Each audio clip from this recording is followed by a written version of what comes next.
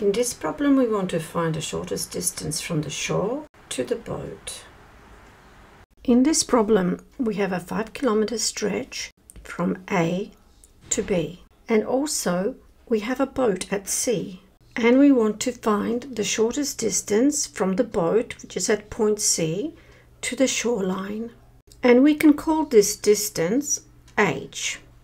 Even though we're given two angles, 60 at A and 45 at B, we're not given much information about the sides of this triangle. We do know that this is 5 kilometers, but that's all we have.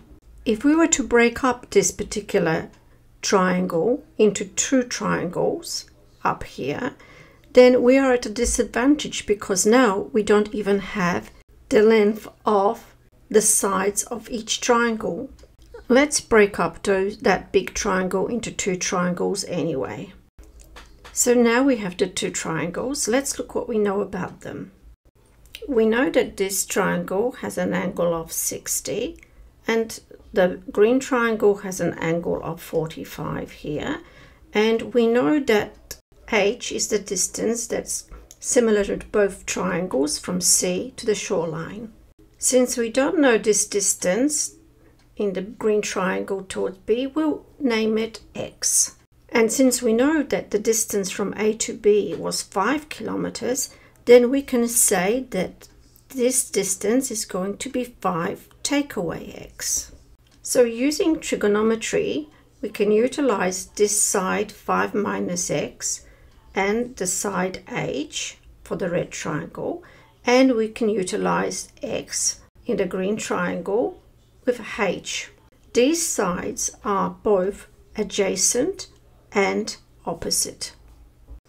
5 minus x is the adjacent side, and so is x.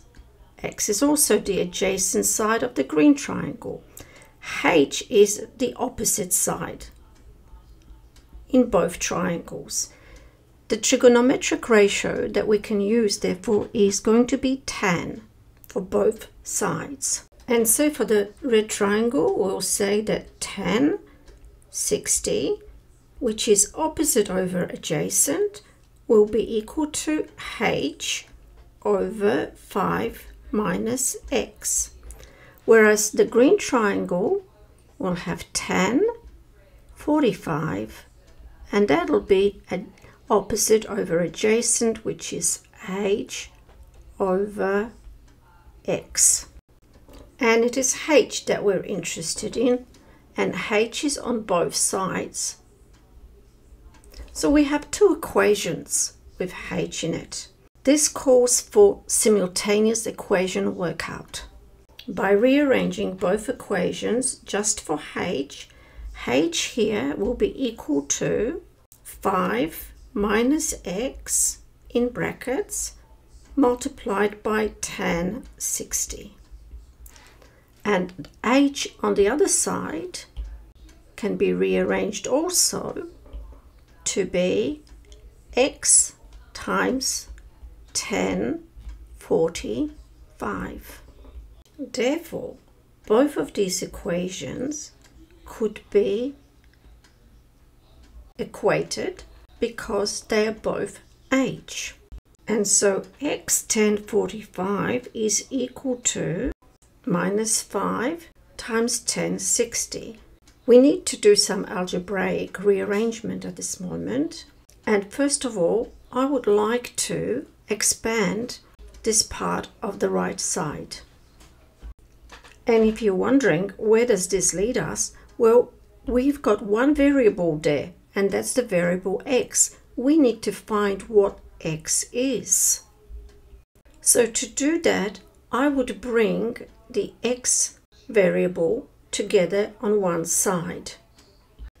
And now that I have the x values on one side, I will factorize the x out. Now we need to find x because we need to find the value of x, which is up here, and that's the length of that side. Rearrange that one more time.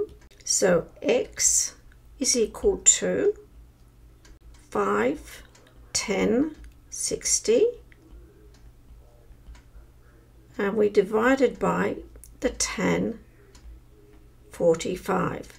Tan 45 is always 1, but at this stage you are allowed to use the calculator, and if you do this, remembering that you want to have the degree signs in, not the radians, you'll find that the x value is equal to 3.17. And we're dealing with kilometers. Let's bring our triangle down here, the green one, and look at it again.